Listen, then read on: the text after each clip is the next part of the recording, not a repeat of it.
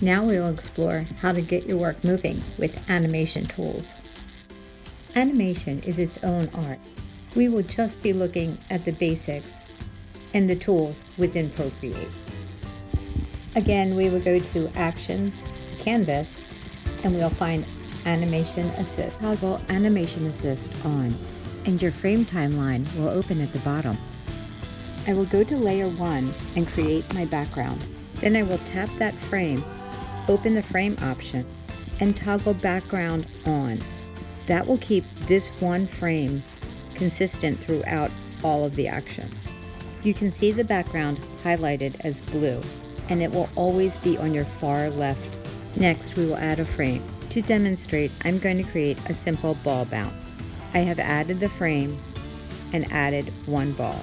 Tap the frame and you will have the option to duplicate. I would duplicate, then tap the layer to transform and continue the process.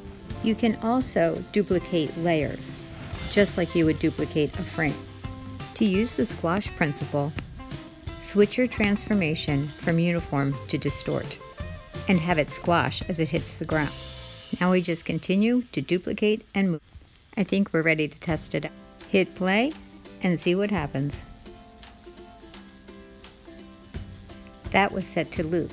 You can also choose ping pong or one shot. Also under settings, you can adjust the onions. The onion skin is how many frames we actually see. These help when you are working, but does not affect the animation. You can adjust the opacity and the number of frames that you see.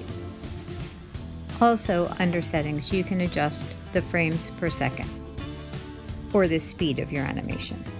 You can export as an animated GIF, which is good for looping, an animated PNG, which is good for transparent, or an animated MP4 or HEVC.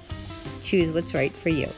Each will give you choices to set your frame rate and your background.